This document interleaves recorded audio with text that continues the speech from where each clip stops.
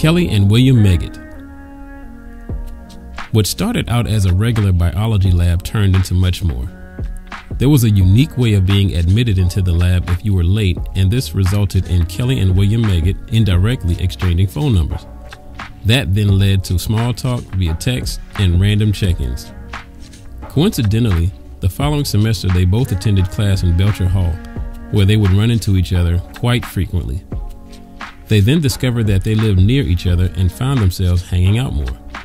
What seemed like just a lab partner turned into a life partner. Since then, this Bulldog family has grown, celebrating 4 years of marriage in November with 2 beautiful children.